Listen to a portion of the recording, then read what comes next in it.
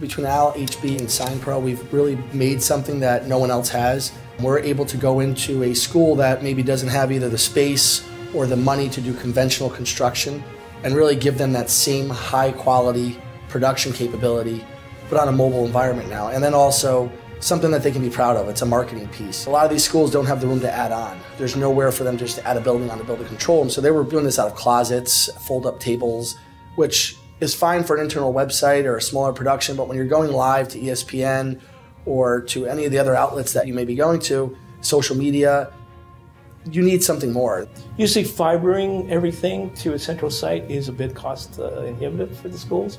So with a van or a trailer, all that is possible, especially for the larger schools that play at different venues around the city.